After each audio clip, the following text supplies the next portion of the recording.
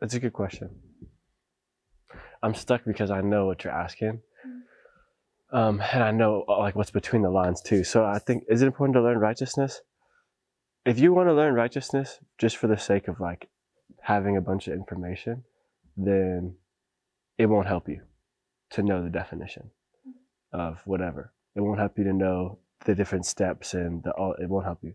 But if you want to get to know the heart of the Father behind his desire for a relationship, his desire to give you grace, to give you access to his heart. If that's what you want to know, then oh yes, it's super important. Yeah, it's super important because righteousness is our all access pass to that intimacy in that relationship with him. Does that make sense? Yeah. Okay, let me say this. This morning I woke up and I woke up in the middle of a conversation with God. Like he asked me this question of what's bigger? What's bigger, my love for you or your capacity to receive it? He said, what's bigger? My love for you or your ability to understand it? What's bigger? My desire to have connection with you or your capacity to stay connected with me? He's like, what's bigger? What's bigger? What you did wrong or what I did right? He said, what's bigger? Adam's effect on humanity or Jesus's? He said, what's bigger? What's bigger?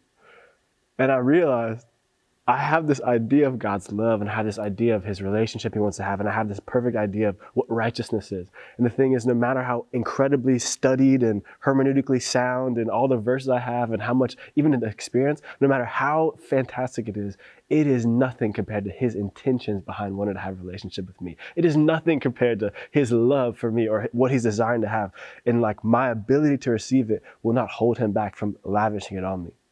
But righteousness will give me the all access pass to actually walking in it and living it out.